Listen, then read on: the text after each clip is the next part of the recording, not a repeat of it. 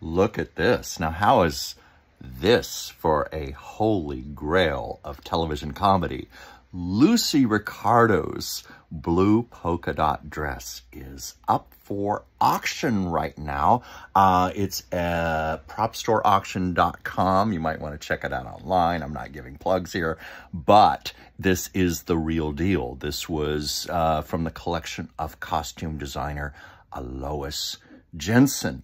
And if you look at it, you'll see the scooped neckline. Elois was very resourceful in working with Lucy and what her needs were, because Lucy had to sometimes on shows make quick costume changes. So the scooped neck was intentional so Lucy would not mess up her makeup or hair. You can probably see she wore a little dickie underneath the scooped neck.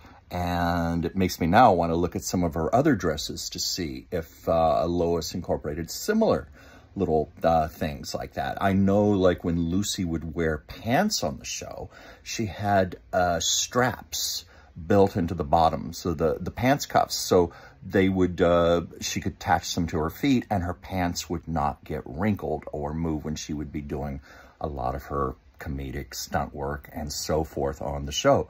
Elois, I've met Elois, by the way, and dear lady. And I also talked to Lucy's hairdresser once, who told me that Lucy, you know, it's well known that Lucy wore wigs pretty much from the late 50s onward on the show.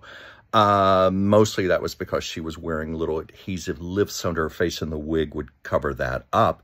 But yeah, Irma Cusley was her hairdresser, and Irma told me it was also because Lucy had to do so many things and some, you know, exasperating stunts where she would get sweaty, disheveled. So when her hair would get messed up, it was just as simple as pulling it off and putting another one on.